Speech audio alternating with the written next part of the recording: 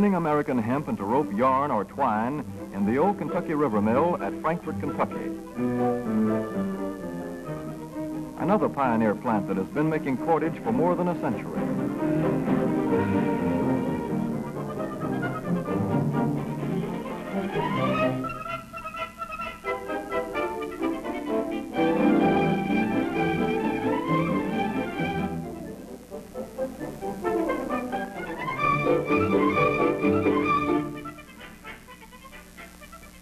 All such plants will presently be turning out products spun from American-grown hemp.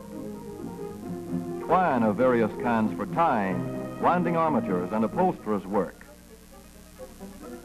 Rope for marine rigging and towing, for hay forks, derricks, and heavy-duty tackle. Light-duty fire hose. Thread for shoes for millions of American soldiers. And parachute webbing for our paratroopers.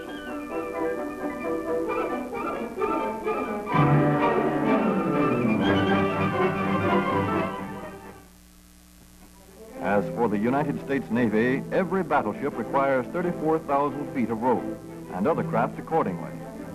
So here in the Boston Navy Yard, where cables for frigates were made long ago, crews are now working night and day making cordage for the fleet. In the old days, rope yarn was spun by hand.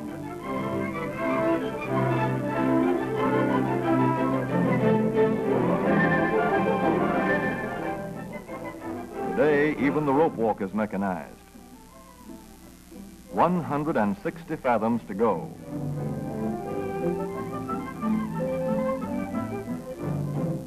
The rope yarn feeds through holes in an iron plate.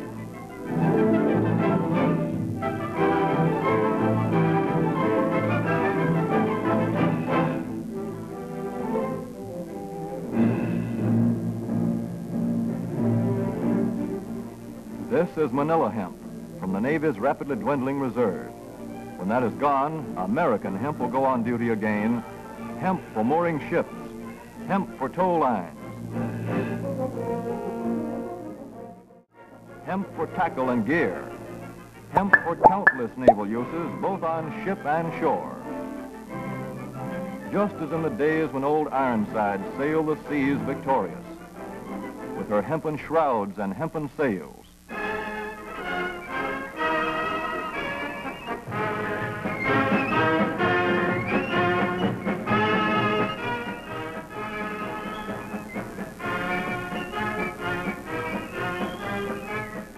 Hemp for victory.